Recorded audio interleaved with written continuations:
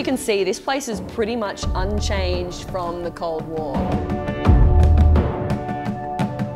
This is a converted missile silo. How much can this place withstand? It was engineered to withstand a 10-kiloton nuclear warhead.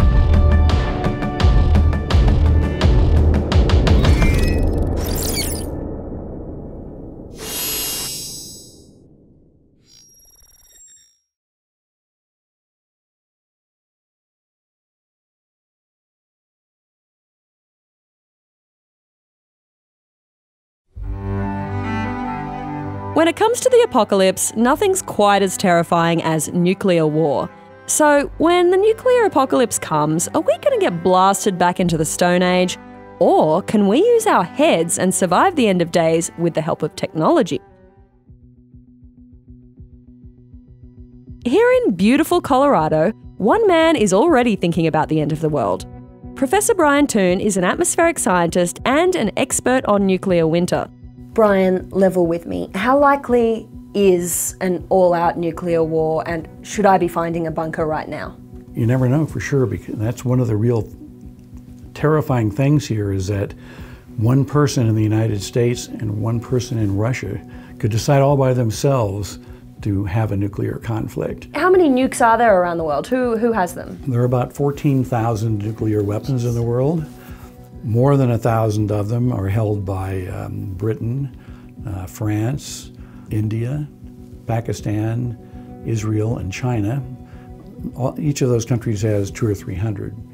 Then Russia and the United States have 90% of the missiles. So the lesson is everyone has nukes now. But what exactly happens when these bombs go off? If you're knocking over concrete buildings, you're going to blow people to pieces.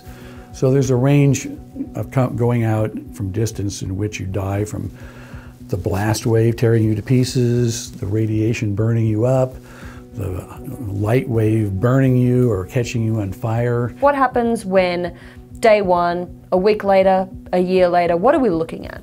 Well, when a nuclear weapon explodes, it sends out a burst of light. It's like bringing a piece of the sun, which is nuclear explosions happening, down to the Earth. And that burst of light catches everything around it on fire. That fire sends huge amounts of smoke into the stratosphere. But because it doesn't rain up there, it takes years for that smoke to clear, creating a nuclear winter. Blocks sunlight from reaching the ground, which of course makes it cool off. It gets cold at the ground. And people expect that about 90% of the global population will die from starvation because there won't be anything to eat. The more I thought about nuclear winter, the more terrified I became. I needed a plan to survive the nuclear apocalypse before the world went to hell. So where do you go when you want to get off the grid? Kansas. Here in the heartland of rural Kansas, one man is offering millionaire preppers a high-tech way to avoid the apocalypse. Welcome to the Survival Condo. This former Cold War missile silo is now a luxury bunker built for the super rich. Going off the grid no longer means giving up a lavish lifestyle. Think of it kind of like cribs, in camo. From the outside, the security cameras, armoured guard and 8-ton steel doors are the only sign you're entering a top-secret facility. In fact, this place is so top secret, I can't even tell you where it is. I'm here to meet the man behind the condo, Larry Hall, who's going to give me a full tour. So Claire, those doors that we just came in through weigh 8 tons each. So they're 16,000 pounds. They're armored steel filled with concrete. So you definitely hear that safety bang when the door closes. Inside, this 54,000 square foot complex boasts everything you could need to live through the end of days. Okay, let's get down and show you what's underground. Okay. Oh. You're not in Kansas anymore. We're going beneath Kansas. The survival condo is spread across 15 floors and goes 200 feet underground. At the top, under the dome, are the recreation facilities like the pet park and climbing wall. Underneath that are the mechanical level, medical bay and food stores, with luxury living quarters spread across the next 7 floors. At the bottom, a further 4 floors house a classroom, a library, a bar, a gym and a cinema. All right, so I'll show you a full floor unit. This is a 3-bedroom, 2-bath unit, and they have 9-foot ceilings. You see we've got all these high-end stainless steel appliances. And most importantly, even though I'm 11 stories underground, I've still got a window. When these windows are all on, you come in and out of the units and you see the birds flying and the sunset coming up and the rain and the weather changing. That's the input your brain is used to. If you look in here, you can see that there's the bidet toilets, and we have a jacuzzi tub and a shower with the side jets. Why do you have bidet toilets instead of regular toilets? Well, interestingly, we did a little calculation, and the max occupancy for this facility is 75 people.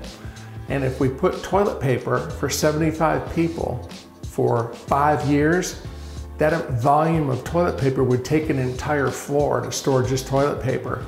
And that square footage costs about $3 million to build. Okay, so, bidet it is. Bidet it is. Bidet it is.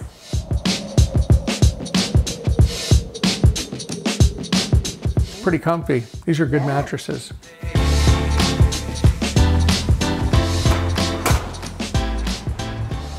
Welcome to the paradise of the beach.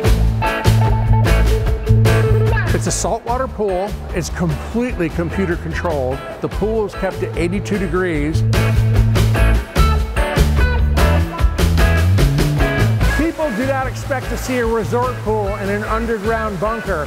And we get drop jaws every time they go, "Are you kidding me?" Another thing I wasn't expecting underground, so much space. You've got a 24-foot rock climbing wall. This is a fun room. This is an indoor shooting range. You can come down here and shoot everything from handguns up to .308 caliber sniper rifles in here. So under proper supervision. Of course. So we have properly trained people. Theater and lounge level.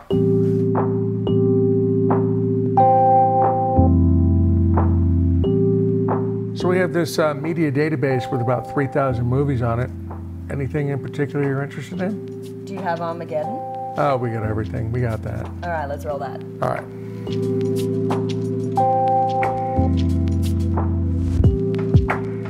But the apocalypse isn't all fun and games. There's a schoolroom in the bunker so kids from K through 12 can take self-guided lessons on brand new iMacs. And because this is the 21st century, there's no worries if the internet goes out. This whole facility has an internet, and when you buy a unit here, one of the things that you fill out on your form are things that are of interest to you. And what we do is we put that into a device that is like a Google search engine. It goes out and it crawls over the internet and it downloads websites that have those keywords on them. They're also Skype enabled, so when we bring our second silo online, they're going to be connected with a microwave link. And the kids in this elementary classroom could see the kids in the other elementary classroom. They can talk live, and so they don't feel like they're alone. Down on the store level, there's an aquaculture setup that can be used for raising fish and hydroponics for growing organic vegetables. You can have salad daily with this kind of setup? Oh yeah. Great, it's healthy. Yeah. So we'll have tomatoes, onions, different kinds of lettuces, some kale, blueberries, strawberries, blackberries. But even without that, there's still loads, and I mean loads, of stockpiled food. This really satisfies my prepper mode inside of me. I feel very safe surrounded by tins of food. The silo is also kitted out with high-tech equipment to keep everyone in here alive for years. Backup fuel stores, a water filtration system, and even a system that scrubs volcanic ash out of the air, just in case. So if, let's say, Yellowstone were to erupt, the scientists predict that we could have 4 to 5 feet of volcanic ash here. Well, that amount of debris in the air would overwhelm our air and NBC filters. So that pre-filter would come on and it takes all of volcanic ash out of the air. Okay, so I'm not going to die in a supervolcano situation. Not here. Okay. You're good. Originally built during the Cuban Missile Crisis in the 1960s, this Atlas missile silo was designed to withstand the launch of America's ICBMs. But turns out designing something to withstand a nuclear launch also makes it really good for withstanding a nuclear blast. It took Larry Hall and his team about 9 months to clear out all that missile gear before doubling the amount of concrete in the bunker and then fitting it out with the luxuries we see today. So this here is a 9-foot thick reinforced wall, reinforced with steel, and this was here when they built the original missile silo. What can you throw at it?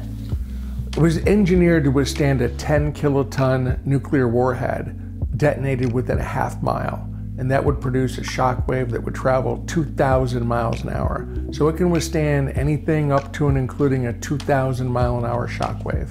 What's the longest I could live down underground for?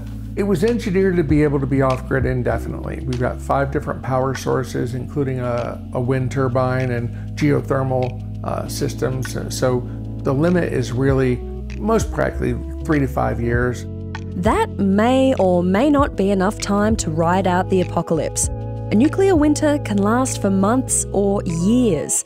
And even after that, you're returning to a world with an altered climate, a depleted ozone layer, and a drastically reduced food supply. To get an idea of just how safe it is to live inside this bunker, I visited its very low-tech cousin down the road. Here, Hall has a second missile silo earmarked for a future survival condo. But aside from the new concrete floors, this place hasn't really changed since the Cold War. This is the elevator shaft, check that out.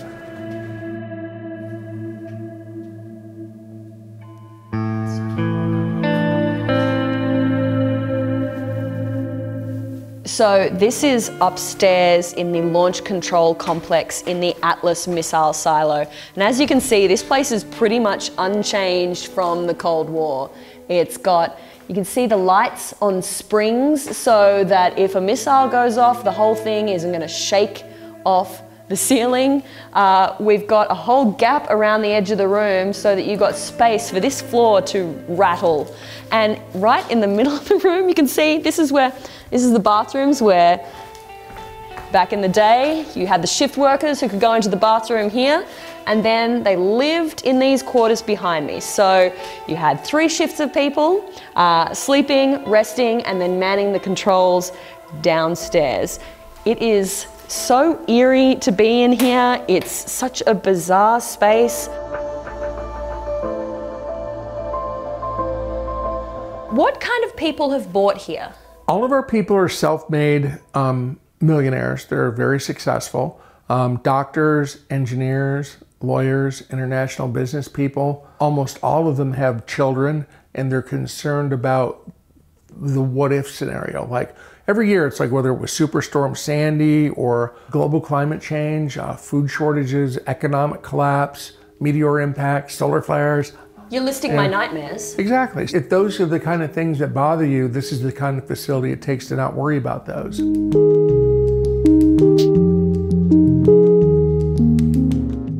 How much is it going to cost me?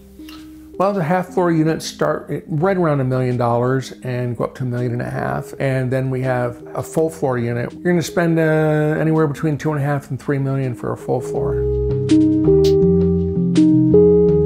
Most of us don't have $1 million lying around to spend on a survival condo.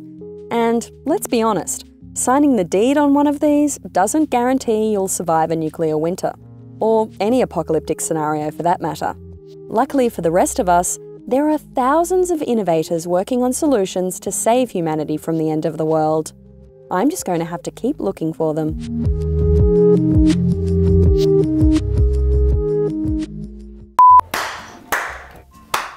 Larry Hall. We're in the survival condos, but I'm 30. No, I'm not. When it bangs outside, make sure you have bang inside. If I see you walking backwards when we're downstairs, you're gonna get kicked out. I don't want to hear you like trying to read me your will while you're falling to the bottom. I didn't feel scared walking downstairs before, but now I've seen the drop, I've become very aware of my own mortality.